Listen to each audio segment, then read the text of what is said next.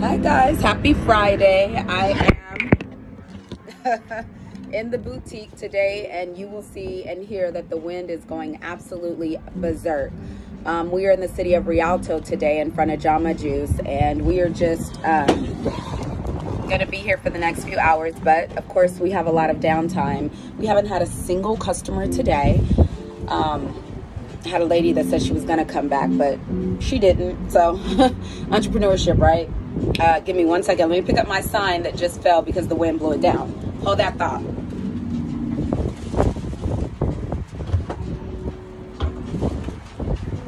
Yeah, so stuff is blowing everywhere and we're here. So, I want to take this opportunity to just talk. When we have downtime in the boutique, I like to share my experiences and just entrepreneurship, because it's glamorized all over social media. Entrepreneurship is glamorized, especially since the pandemic, where everyone's really tapping into their talents and their skills. There are a lot of people that are glamorizing entrepreneurship, and it has its highs and its lows. I will never not tell you it's the most exhilarating, fun, adventurous thing I've ever probably done in my life. And I've done some pretty adventurous things, but entrepreneurship takes the cake. So what I'd like to say today, the thoughts that I would like to, put into the universe for whomever can benefit from them is you are going to have your good days and you're going to have your bad. And I know that's kind of cliche to say because everyone says it. Just in life, just existing, you're going to have your good days and your bad. However, I keep telling myself over and over, if it were easy, everyone would be doing it. And I mean that. No, literally, everyone would be doing it if it were easy. If you could just go start a business and make, 6 figures within the first year, everyone would do it. But it's not easy, and it's very risky because you don't know. You don't know if it's going to work out or not. Turn my jazz down. You have no idea if this thing called entrepreneurship is going to work out. So you kind of just roll the dice. You put your gifts, your talents, your goals into the universe. And if you're a spiritual person like myself, I pray. Prayer is my foundation. Before I go out to an event, I pray and I ask God to bring me my customers. I ask God to give me the spirit that I need to have so that, they will find favor with my business and become loyal customers for life. I pray those things. For someone that isn't spiritual minded, I'm not going to lie. I have no idea what to tell you because prayer is everything. God is everything to my business.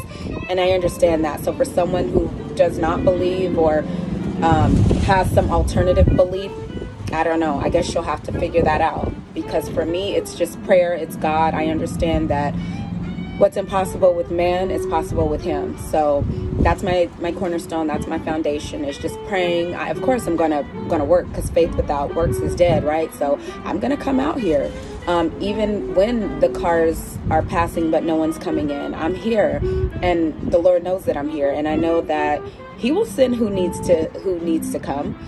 I just have to show up. If I have a spirit of, well, I know nobody's gonna come because they didn't come last time, then He's going to feed off my energy. By He, I mean God. He's going to feed off my energy.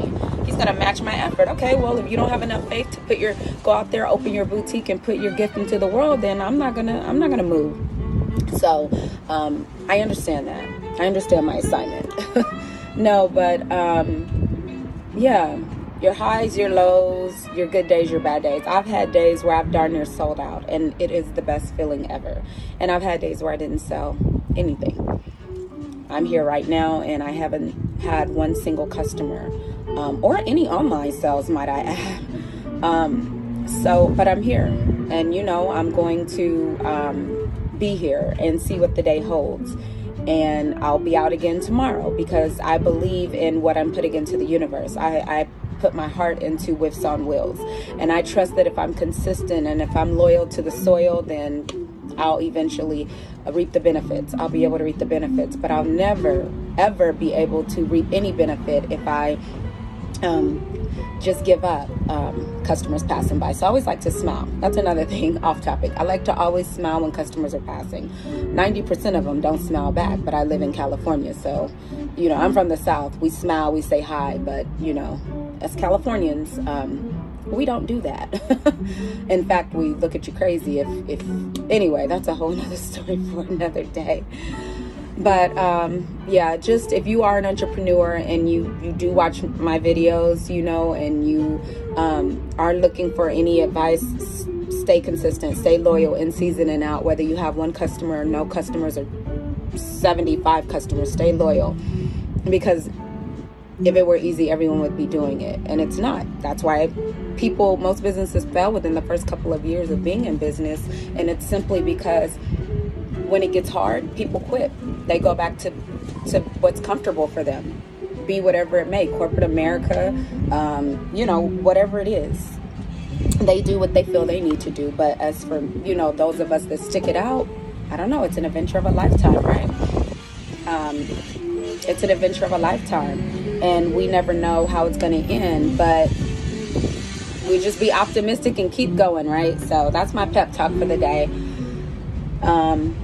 If we do have some customers, I will update you and let you know. But even if we don't, we're thankful that we get to follow our dreams, because a lot of people don't get to do that. They don't get to follow their dreams for whatever reason. Maybe they don't, maybe the timing is an issue. Maybe, you know, just kids are an issue. Maybe they're just not able to follow their dreams to the fullest. And because I'm so thankful. I look at the positive.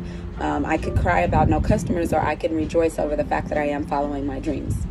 And you have people that make six figures that hate their life. So it's not all about money, but it is about you being overall happy with what you're doing.